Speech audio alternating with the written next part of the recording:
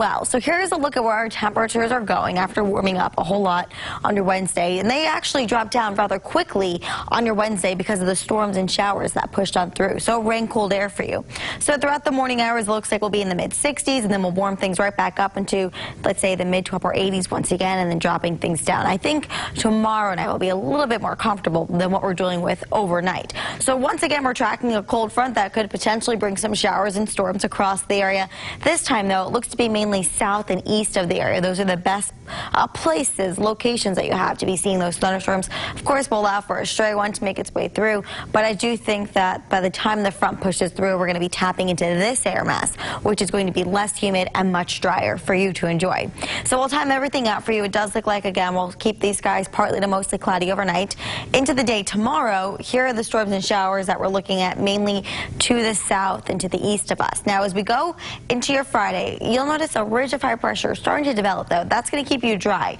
And I do think Friday will be a mainly dry day, of course, with all the instability and our temperatures once again getting into the 80s with the sunshine. We do have to allow for a couple then to be popping up, but I do think Friday should be a mainly dry day for you. Heading into your Saturday, it looks like we'll start you off dry. This particular model really overdoing Friday and Saturday, so we'll watch this especially as we get closer for you. I think this is the main line that we're looking at, and this will be pushing through Saturday night into Sunday, and then we'll keep those rain chances in for your Sunday.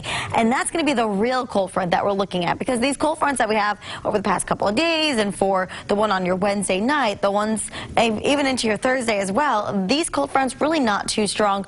We're only bringing in rain chances. Behind it, still warm. Now, into the weekend, I think by Sunday and especially by Monday as the front clears the area, some cooler air will be arriving across the area. So definitely take a look at our temperature trend. Still keeping things in the 80s regardless of that cold front pushing through on your Thursday. Heading into your Sunday, 74 degrees, so a degree below average. Monday, only warming up into the 60s, and then we'll warm things right back up again. So for us tonight, partly to mostly cloudy and humid, a low temperature of 65 warm degrees for you. Also add in that humidity.